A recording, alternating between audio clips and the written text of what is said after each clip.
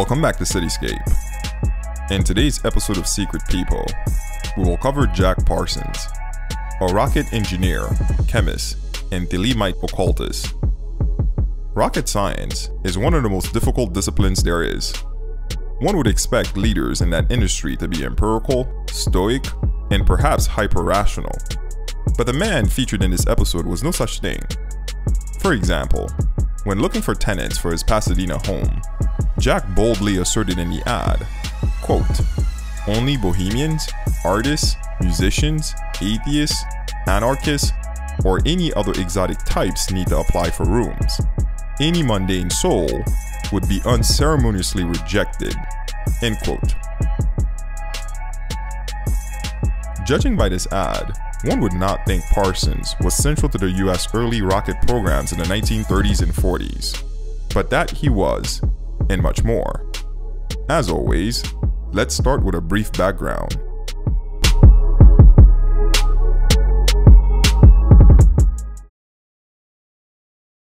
Marvel Whiteside Parsons was born on October 2nd, 1914, in Los Angeles, California. Parsons was named after his father, Marvel H. Parsons, a wealthy real estate developer in Springfield, Massachusetts. His mother, Ruth Virginia Whiteside, divorced his father after discovering her husband was visiting prostitutes. No longer wanting her son to remind her of her former husband, she refused to call him Marvel and always referred to him as Jack. This name would stick with him forever. At the age of 12, Parsons attended Washington Junior High School, where he developed a friendship with Edward Foreman.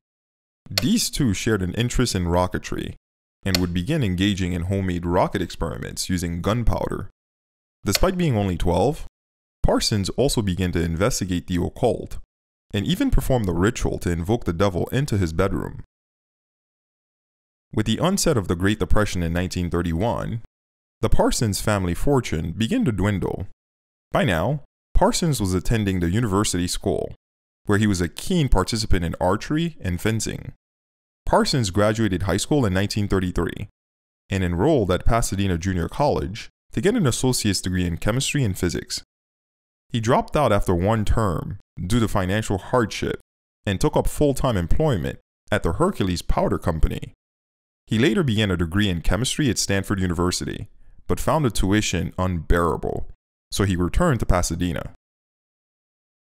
Things began to take a turn for Parsons when he and his childhood friend, Edward Foreman, attended a lecture by aerospace engineer Theodore von Kármán. The two approached von Kármán after the lecture, and Kármán introduced them to Frank Malina, a mathematician and mechanical engineer from Texas, writing a PhD thesis on rocket propulsion. The three became friends and would apply for funding to do rocket research together at Caltech. Caltech agreed for the group to operate under the university's Guggenheim Aeronautical Laboratory, which gave them access to special equipment. The three focused on their distinct skill for their collaborative rocket development. Parsons was the chemist, Foreman the machinist, and Malina the theoretical technician. Around the same time, Parsons also met Helen Northrop, a woman he met at a local church dance, and proposed marriage in 1934. Parsons, Foreman, and Malina would be known among the campus as the Suicide Squad because of their dangerously explosive experiments. After countless tinkering, the group tested their first liquid-fueled jet motor at the Devil's Gate Dam and the Arroyo Seco in 1936. 3 attempts to fire the rocket failed, and the fourth one resulted in a mild explosion. The groups continued their experiments through the last quarter of 1936, and finally completed a successful test in January 1937.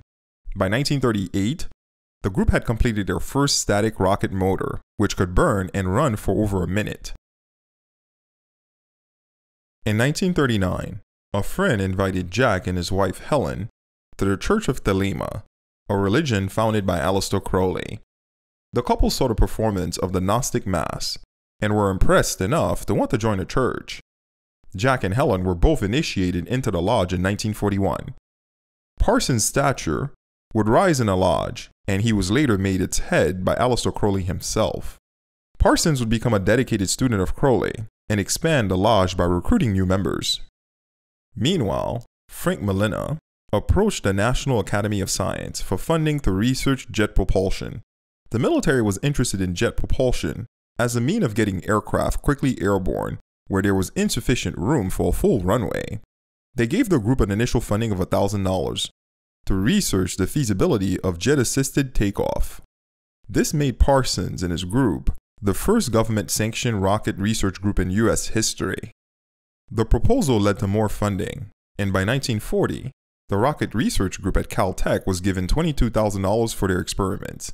By then, fellow scientists at Caltech were getting irritated by the group's dangerous and loud experiments, so they were forced to relocate to iron sheds at the Devil's Dam area. The group's aim was to find a replacement for the black powder rocket motors the military currently used. Parsons invented a solid fuel consisted of amide, cornstarch, and ammonium nitrate. The first JATO test took place in 1941, but was a failure. The units frequently exploded and damaged the aircraft. After a few improvisations made by Parsons, the second test proved a success and reduced takeoff distance by 30%. As a result, the NAS increased their grant to $125,000. As the U.S. entered the Second World War, the U.S. Army agreed to buy 60 JATO engines from the group, not just their fuel. As a result, the Suicide Squad formed the Aerojet Engineering Corporation in March 1942. By then, Parsons was extremely well respected in the rocket science community. Parsons would also make further improvisation in his fuel by combining a mixture of potassium perchlorate with roofing tar. This formulated a better version known as Galcid 53. This fuel was not only significantly more stable, but burned slower and provided a thrust that was 427% more powerful than previous versions on the market. Variants of this solid fuel designed by Parsons were later used by NASA and space shuttle rocket boosters to get a man to the moon. Aerojet's first contract was from the U.S. Navy. The Bureau of Aeronautics also requested Parsons' solid fuel type, and the Army Air Corps soon followed. This newfound credential and financial success gave Parsons the opportunity to travel throughout the U.S. as an ambassador for Aerojet. He met with rocket enthusiasts like Carl Germer and had several hour-long conversations with Wernher von Braun. Parsons was even called upon to give expert testimony in a state prosecution murder trial. Captain Earl Canet and Lieutenant Roy Allen and Fred Brown of the LAPD were accused of murdering a vice squad officer called Harry Raymond by placing a pipe bomb in his car.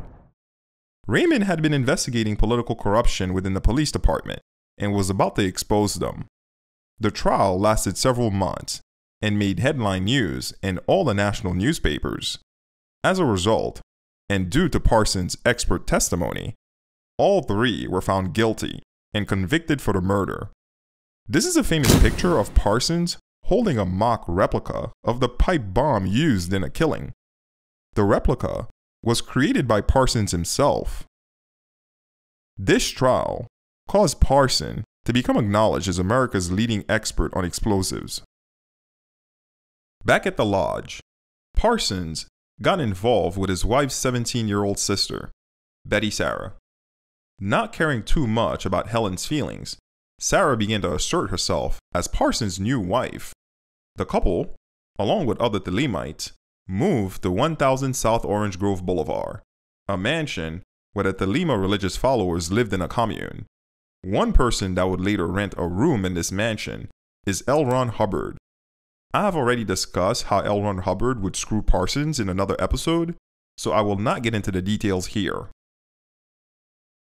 After losing both his money and girlfriend to Hubbard, Parsons began to engage in black magic in an attempt to recover his losses. He also met Marjorie Cameron, a woman he would later marry and be with for practically the rest of his life. Parsons was an habitual user of marijuana, but he now regularly used cocaine, amphetamines, and various other opiates. Meanwhile, Aerojet was now operating a budget of $650,000 and the jet fuel operations were also growing, Parsons would come to work high from drugs and exhausted from occult rituals, and his coworkers noticed. As the US became aware that Nazi Germany had developed the V-2 rocket, the military gave the group a $3 million grant to develop rocket-based weapons. This expansion led the group to rename their Caltech Rocket Research Group into Jet Propulsion Laboratory, an organization that is now part of NASA even today. By this point, the Navy was also ordering 20,000 JATO units a month from Aerojet. The administrators, who by then were mostly made up of academics from Caltech, took this traction as an opportunity to sell 51% of the company's stock to General Tire and Rubber Company. They also voted to remove Parsons from the business, viewing his occult activities as disreputable and repulsive. Parsons left the company with just $11,000, despite his critical contributions as a founder and technical pioneer. Affairs would get much worse for Parsons, however. After the Second World War, the Red Scare forced an investigation that caused him to lose his secret clearance due to his communist sympathies in the past. Parsons had to resort to manual labor, working as a car mechanic and bootlegging nitroglycerin for money. After testifying to a federal court that Thelema was anti-communist, Parsons once again obtained a secret clearance, which allowed him to get a contract designing and constructing a chemical plant for Howard Hughes. While at Hughes Aircraft, he was also working on a project with Israel to design and build a jet propulsion factory. To help with this research, he used his high-level security clearance to access and take home confidential documents. A Hughes Aircraft secretary reported Parsons to the FBI for espionage. Military security was also called in to investigate his early association with von Braun in Germany. Parsons would again lose his secret clearance and be forbidden to work on rocketry. To make a living, Parsons founded the Parsons Chemical Manufacturing Company in 1952, which was based in North Hollywood. The company created pyrotechnics and explosives for the film industry. In June that year, Parsons received the rush order of explosives for a film set and began working on it in his home laboratory. While working on that order, Parsons accidentally dropped a concoction of fulminate of mercury, which turned this experiment into his last one. The explosion blew off his right arm. Both of his legs and left arm were broken, and a hole was torn on the right side of his face. He was declared dead 37 minutes after the explosion. He was just 37 years old. Upon learning the death of her son, his mother, Ruth, took a fatal dose of sleeping pills and killed herself. Parsons' legacy includes many patents for liquid and solid fuel for rockets.